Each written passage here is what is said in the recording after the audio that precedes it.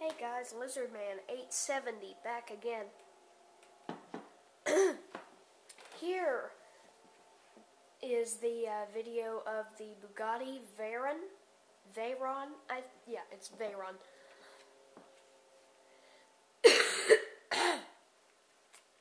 And we're just now starting. I think that the camera, let me check and see how this looks.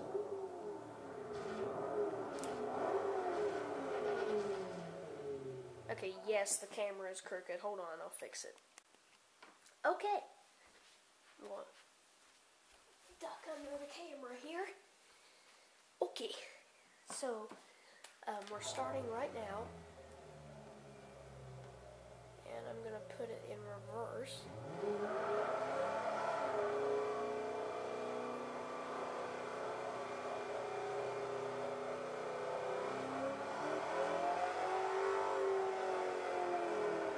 And back down here,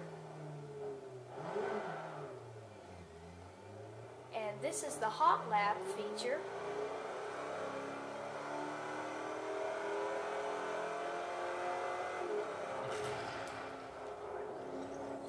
And this, I hit the wall there on purpose so I could show you this rewind function if you've never played Forza Motorsports 4.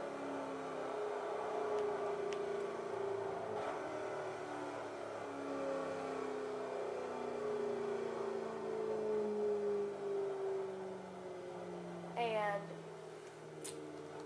today is still November 8th. Depending on what video you're watching first with this Bugatti, my previous video that I uploaded, it just finished up actually processing it, and it's now up, and it's about 5:30 Eastern time.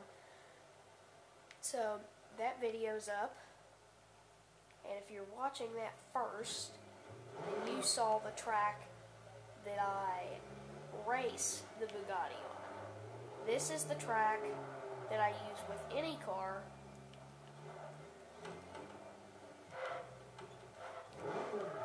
And I'm trying not to spin my tires much.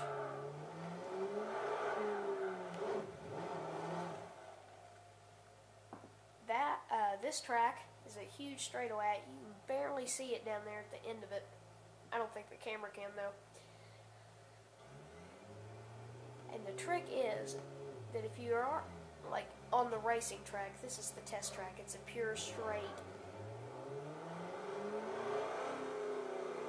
So there's no problem with turning, but two things. One, if you are going to turn, don't have the gas down as you go into it. Start braking before you go into it, and as you're in it, don't do anything. Let off the brakes, but don't hit the gas.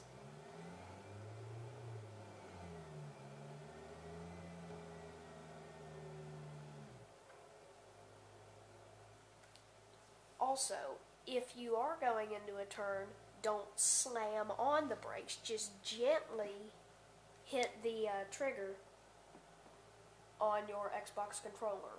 So, I don't know what system you're using, but I'm using Xbox, which is brilliant. So as you can see down there, we've got our gears and our RPMs. There's you can see the engine there in the middle. Right above that, the Bugatti sign and the brake light, the brake light strip is a airfoil. Maybe you can see it from here. Yeah, you can see that little crack right between, there's, after you go past those silver pieces, there's that crack there right in the middle of that black piece.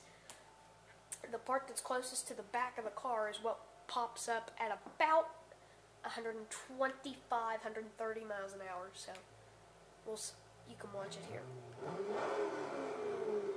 3, 2, 1. Oh, and by the way, when you start driving, gently hit the gas. And what I do here, I'll just show you real quick. How you can see the rims here, and then when they do that, and you can't can't see him is when, well, that's kind of my indication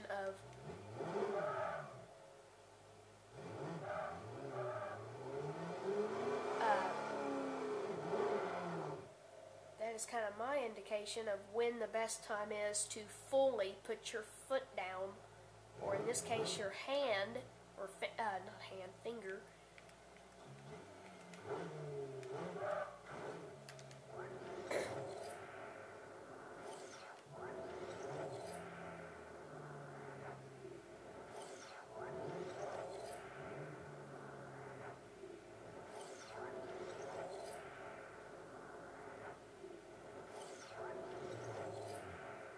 I'm just gonna keep rewinding here until I get this. So hold on. Okay, so now that I got that fixed, my tailpipe was, I had hit the wall there and it messed up. I gotta have the car perfect. Everybody knows that a Bugatti cannot be damaged, period.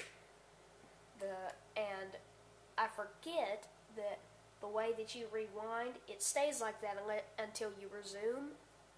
So I kept thinking that it was still damaged, and I was like, didn't I only hit the wall once? Well, yes. So since I'm in reverse, I'm gonna hit X, back up a little bit. Ooh, that's close.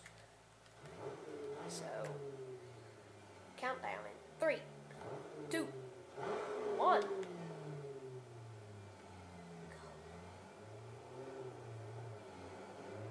And now I'm gonna full throttle. I'll tell you when the airfoil. Okay, it's 140 miles an hour that airfoil right there comes up. Now watch it as I brake, coming up to this turn. It comes up towards the car, just like it does. There's the brakes. They're that hot that they're glowing red. They're in the wheels. And that was pretty much a better view because you have the sky background there, and that's a lot of light, so that you can see that airfoil actually up in full view, and while I'm actually driving instead of watching the replay, which is on the other video.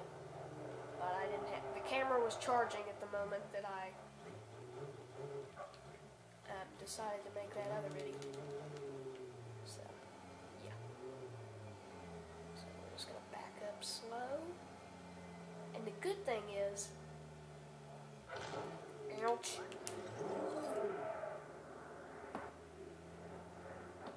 that if you're backing up with the Xbox, you can hit, like, if you don't let off the trigger completely, you can still make the car go in reverse. But if you let off and then come back on it, that applies the brakes, so that helps. So we're going to do it again going this way. 3, 2, 1, here we go. And you can't see the rims, full throttle. Look, I'm not even touching the steering part. There goes the airfoil. As you can see, there's a little tiny other spoiler below it. And as I come down here and I'm going to brake, you see it comes up that way. Jeez. I about hit the wall because I was watching the camera, but I wasn't watching the thing here. So that thing is gonna pop up.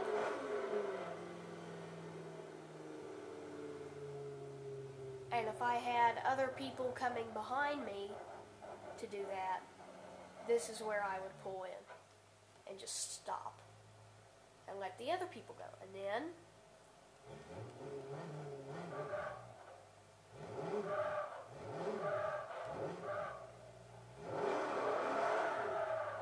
I would come back out here. And here we go. So I'm going to keep the angle like this so that you can see that airfoil pop up. And as you can see, the car's bouncing a little bit. but you can see that little airfoil pointing up towards the other one under it. And here it comes, pop up, pop up. No, don't hit the wall. Once again, I'm watching the camera.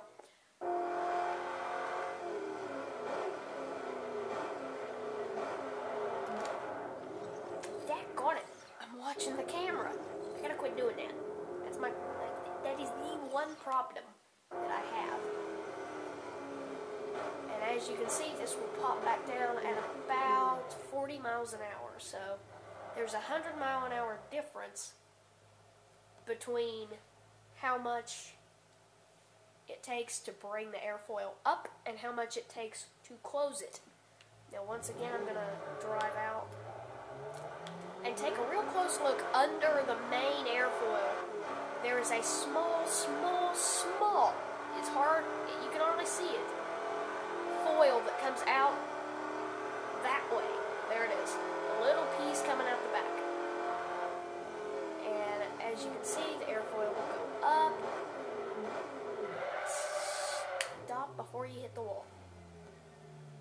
And usually what you want to do is hit the brakes gently, because if you skid your wheels, you lock your car. So the best thing is, if you're going to turn, or if you're turning at all, do not slam on the brakes and make skid marks. Since I was just coming straight in like this, I could slam them on and stop myself from damaging a Bugatti. Okay, so my video is 11 minutes 40 seconds right now. So I might do one more lap, or I might do one down this way and the other one back, or just this one. Now take a real good look under this spoiler. There, that piece that comes out towards the back of the car and behind the car. Let me rewind here. And since this is in rewind mode, let me duck under the camera. It's this piece right here. This lip, here. It's this one piece. Now what that does is when this airfoil piece comes up, my gosh, I can't keep my hand steady. When this airfoil piece comes up, this piece bolts out behind it. And what this does is, this car is made for aerodynamics. The air in the front of the car, if my assistant can please move the view to the front, there you go. The air here in the front of the car, if you turn, yeah, thank you, comes over the car here, and when this is not here, straight down and behind the car, gone. So the air would do this, and all the way back there behind the car. Now when this comes up, it reduces. Even though that the air can just travel smoothly over the car, it reduces the drag. I don't know, well, yes I do, but it reduces the drag and lets the air go through it. And since that's so thin, that's what does it, because when it just goes over the solid metal, it goes on top of it and it beats down on it, because air will get any place that even has the smallest crack. So with this, when this opens, it goes in here,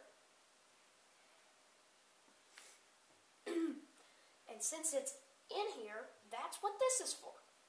Because it gets in here, and as you can see there's vents here. This is where the exhaust is.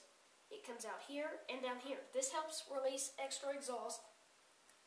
And this piece here, when the air goes into it, it generates like a turbine, sort of circular motion of air in between these two pieces here. And what it does is when that spins, it shoots, it comes off this silver piece and back out behind it, creating a more powerful force of momentum behind the car. So I'm going to resume from here and hit the brakes, and it goes down. I'm going to pull over here. As always, LizardMan870. Subscribe, watch, comment, anything. As always, stay awesome, be a beast. Later.